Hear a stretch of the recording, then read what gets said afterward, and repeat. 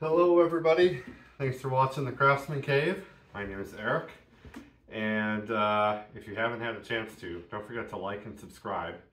Planning on doing a lot more of these videos about Craftsman stuff. As I promised CE Tool Den long ago, and I owe him that promise, I'm here to do a little lowdown on the Tradestack Tool Crate here. And as you can see on this side, I got my Tradestack tote as well. So the two products side by side, kind of like a comparison, more or less like a feature rundown.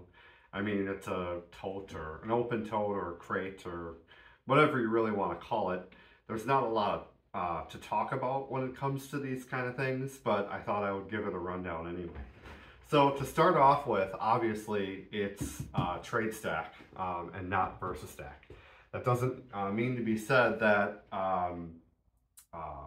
the plate and stuff can fit on top of here, so you can do, you know, adaptations to Tradestack on top of the tote by itself.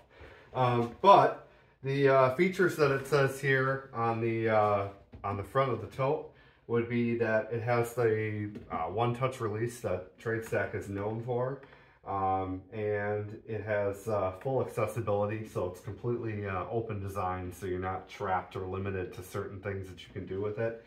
And then, of course, the most important feature is that it can carry up to 50 pounds. At least that's what it's rated for by what Craftsman specifies. So, obviously, the Tradestack system, you just push on the latch and release it like that. Right? Pretty simple, straightforward with that.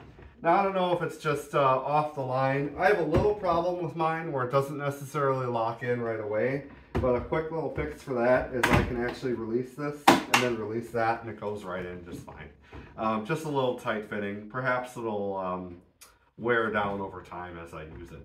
Now, when I compare this side by side with this, and that would be the Tradestack open tote here, I can tell you wholeheartedly that this I consider a crate, whereas this is definitely a tote. Why is that? Well, I can kind of show you here with the Tradestack style. We have much thinner walls, okay? Still quality, still good for toting stuff, but the walls on the Tradestack are very heavy duty, ruggedly built, right? Reinforcement on the bottom, part of the Tradestack design, but that actually helps add more support to the material itself. One thing I like too, and I don't think that the Tradestack has this, I don't see them in there, but there's little holes built in here. See if I can zoom in here, right there, right? That'll help drain out if you have liquids or dirt like that. It'll help you keep these nice and clean, which is a really good feature that I like. And then obviously these waffle pattern handles are really strong and rugged. So this is a very nice open tote.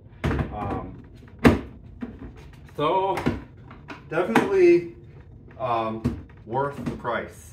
It is currently on sale right now. Don't know how long that sale will last, but at least for now, it's on sale. And then during the holidays, of course, Lowe's had a version of the Tradestack Tower that had this crate, as opposed to, I believe, the small suitcase, which is underneath here, like this, right?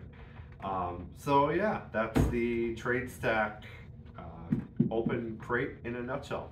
Thanks for watching. Again, don't forget to like and subscribe, and this is the Craftsman Cave.